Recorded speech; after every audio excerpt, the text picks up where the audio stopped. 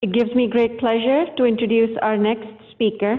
This year we have 3 abstract winners, and they will be giving a presentation of their work. Introducing Dr. Nan, who's a research fellow with the Systems Medicine and Bioengineering Department here at the Houston Methodist Cancer Center Research Institute. She's going to talk about their research regarding systematic characterization of ovarian cancer-derived exosomes, unveiling RNAs interfering with CD8 T cell activation. Dr. Nan. Hello, everyone. I'm Xiang from Houston, from Systems Medicine and Bioengineering. And thank you for the opportunity to share our work with you today. And the work was systematic characterization of ovarian cancer-derived exosomes, Unveil miRNAs interfering with CD8 T cells. The high-grade serous ovarian cancer is a very lethal, advanced cancer, and it causes more than 13,000 deaths annually in the United States. And the current treatment for this cancer have limited results in the kind of advanced cancers. And as we know, CD8 positive tumor infiltrating lymphocytes has been widely reported to correlate with the cancer patient survival, and including this ovarian cancer. But even with the presence of the TILs, the immunotherapy has limited success in the cold tumor. Understanding the interaction between the CD8 T cells and the tumor microenvironment is very important, since the microenvironment in the tumor and organs, as we know, it's very complicated. It's ranging, from the signaling molecules to network pathways, and from the subcellular components to the cells of the tumor microenvironment and the organ system, all of them tangled together. So we need to generate a systematic method to guide our studies. And among all those factors I just mentioned above, and our previous findings that found that the tumor-derived exosomes can affect CD8 T cell activation via miRNAs. Thus, we have a hypothesis here, and the hypothesis is the specific miRNAs within this tumor-derived exosomes can affect CD8 T cell activation. And in turn, it will correlate with the HG-SOC patient survival. And there is a paper that published in 2017, and they included more than 3,000 patient samples to stain with the traditional IHC staining, focusing on the CD8 TILs and the survival time. They have a correlation. They found out that CD8 tumor-infiltrating lymphocytes correlate with the patient survival over there. And just as these figures showed, in their study, they cataloged the patients into 4 different groups for the based on the T cell density. It's high, moderate, low, and negative. And we can see that the survival rate increases when there is more TILs in it. And also reveals that even in a cold tumor like ovarian cancer, 80% of the patients have positive CD8 positive TILs, but the response to the immunotherapy remains low. And this indicates that there is a immune suppression microenvironment inside the tumor. And about this study, one concern is that they use traditional pathology methods to just focusing on the CD8 T cells. And but we know that in microenvironment, in the tumor microenvironment, there's a lot of more cell types involved in. So is the CD8 still going to be the most significant ones, which correlates the survival if we, do a more comprehensive study of that? That's why we conduct the imaging mass cytometry, MC analysis. And this is a more comprehensive method that can validate the conclusion just previously we mentioned. And here we include 48 ovarian cancer patient samples here stained with 21 iron-labeled antibodies and generate high-dimensional imaging and do the analysis. And finally, we got a correlation of different cell types and the survival time. And here is the workflow for this one. And after this study, we found out that even with multiple cell types, CD8 T cells still the most, significant cell population that are associated with patient survival. And here is the study of cell density. We can see it's just a representative image. We can see there, obviously, we have a lower cell CD8 T cell density in the short-term survivors. And here is the long-term survivors. And not only the density indicates the results, but also we also count the total cell counts in tumor regions.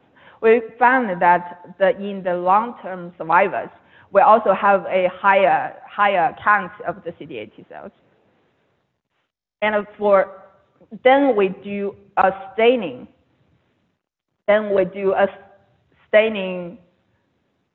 Staining strategy. We can see this is the co-stain of the carotene 8 and the CD8 and a granzyme B. And for the short-term survivors, we don't see any staining over here, co-present of the antibodies. But for the long-term survival, look at the white arrows here. It indicates that confirmed activated CD8 T cell are associated with the patient survival. Thus, we decide to use interferon gamma protection in the following screening strategy to see how the cells are activated. And before we go forward, we just here I just love to have a brief introduction of the exosomes. And we can see here the exosomes it's a kind of membrane vehicle secreted by many cells, including the tumor cell. And this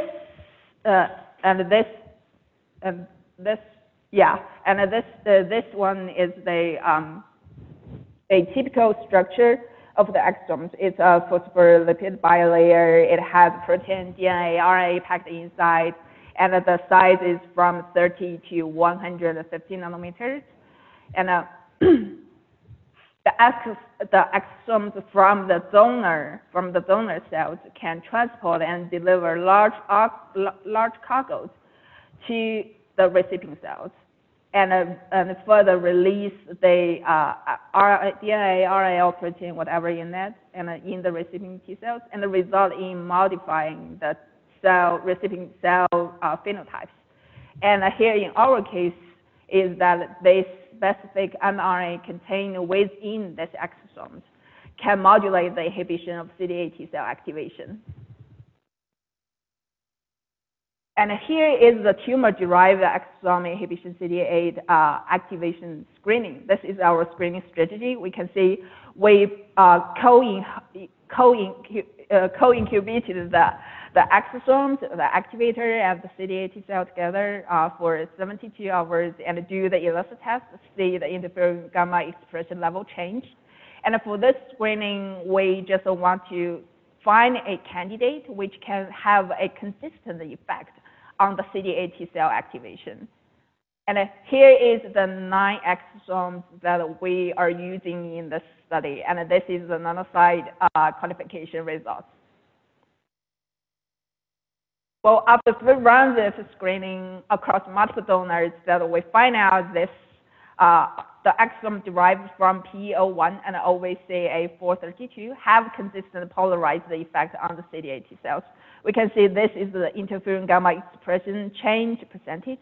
The PE01 is always below the baseline, and the OVCA432 is always above the baseline. In this case, we just compare the MI profiling data of these two, and we finally can narrow it down to 56 microRNAs. And finally, we find out just 13 out of this 56 has been reported, and they have like 210 targets mRNA in the recipient cells. And here we can see the list of the table is the 13 microRNAs we find here. If we will look at their targets, we will find 12 out of the 13 have targets related to the immune signaling pathway or to the cell cycle pathway. And we found one from this one. We found it particularly interesting. It's because for the miR181A is the only one which can overlap from our list and overlap with the list of our collaborators, which they generated like a miRNA signature list, which generated from the microdissection data. And not only this one, and not only this, it is the only overlap one, but also we found out it's another miRNA, miR181C. It's the same family with this one, has been reported to have an increased production in HGSOC cells and an increased exosome transfer to T cells, and which leads to a lower interferon gamma production. And since they are the same family, so we guess they might have the same function as well. We're still working on the microRNA list over there, but this one seems a good candidate to chase in future. And speaking of the target mRNAs, we also do a pathway analysis of the target mRNA, and we can see among the top 20 pathways.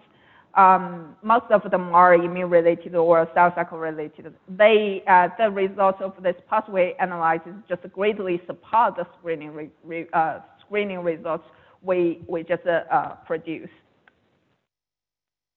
And here is our ongoing work. Our ongoing work includes co-efforts of the dry lab and wet lab, and we will generate more genetic data from the recipient T cells. And we also want to combine with public multi-omics data and clinical data to guide wet lab experiments. We hope to narrow this down to a particular mRNA or a particular list of mRNA or pathway related to the CD8 T cell activation inhibition. And then we plan to validate the in vitro and in vivo animal studies. And here's a summary.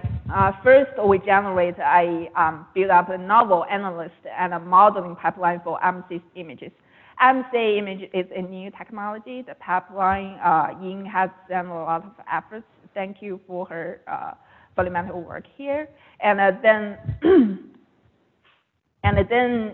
they find out during the MC analysis, they find out the cytotoxic CD8 T cell population is still the most significant population subtypes that correlate with the survival.